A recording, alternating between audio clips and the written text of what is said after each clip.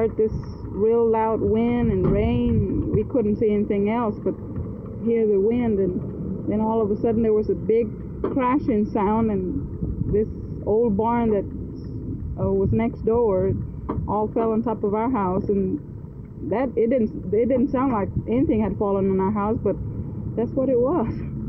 When we looked outside, it was all over the top of the roof and front yard, backyard. Our cars are damaged and everything. Do you think it was a tornado? It must have been. It sounded like a train roaring through. It couldn't have been anything else.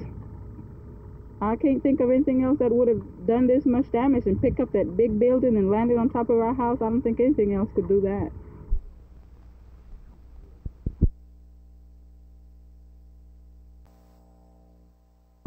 Probably only school integration and school busing have polarized more parents than fluoridation. When Dallas started putting fluoride in its water nearly 4 years ago, it caused quite a splash here in town, with opponents saying it was forced medication and proponents claiming clear medical advantages.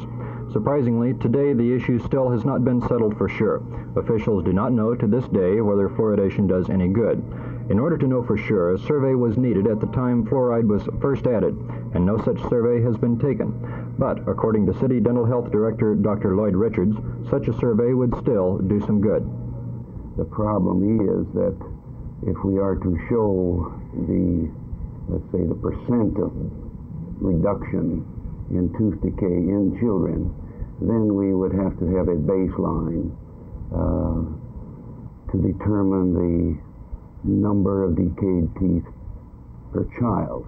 Is there any benefit from having this statistical information since there is all the other information available?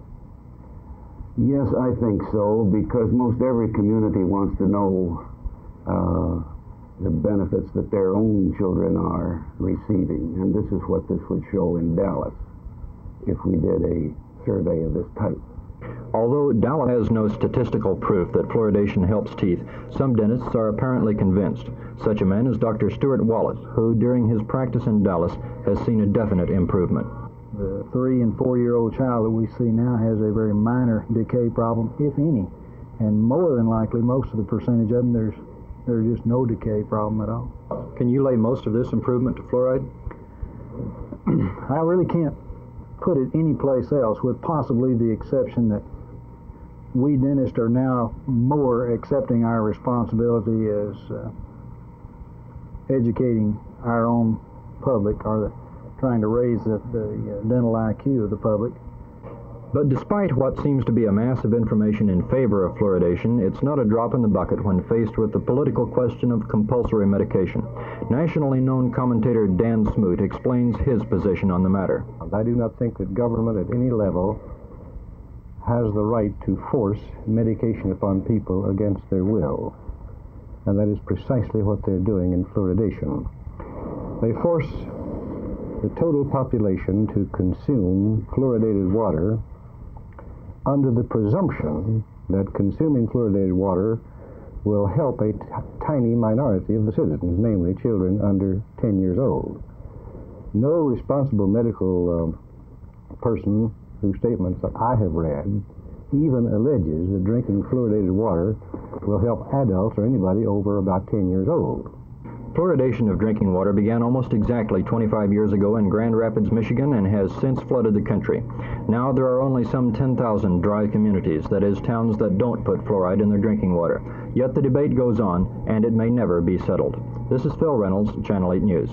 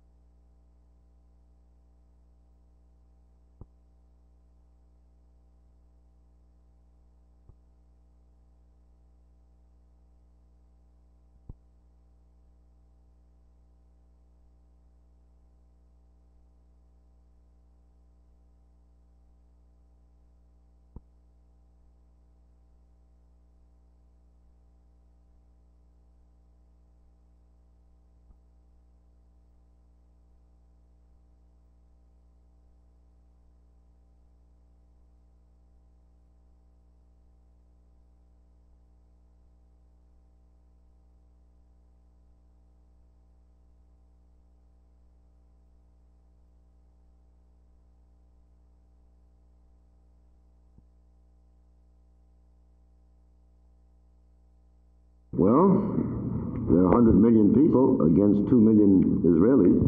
Eventually, it seems to me, the Arabs will be able to mount an attack that will push Israel into the sea. At the present moment, the combined Arab air forces have 850 planes against Israel's 155. The only thing that's kept Israel alive is that the Israeli people, the Jewish people, have been extremely brave and very united and highly skilled in their self-defense, and the Arab leaders have been unable to generate the same kind of patriotism among their people, largely because they don't take care of their people and let them live in misery. But one day they could possibly have a young group of Arabs like these guerrillas who are rising now who will fight better. And Israel has no guarantee that she will survive unless great powers guarantee her existence. By great powers, you mean the United States? Well, yes, we are the principal power upon whom the Israelis can depend, but also in a negative way, I mean the Soviet Union. If the Soviet Union would stop supplying arms and encouragement to NASA for his mad designs, then NASA would have to stop. And we are going to have to persuade the Soviet Union to stop fomenting war in the Middle East. But we're not in a good position to do that until we stop fomenting war ourselves in Southeast Asia. Until America gets out of Vietnam, it's very difficult for us to treat in a rational way with such a problem as the Middle East.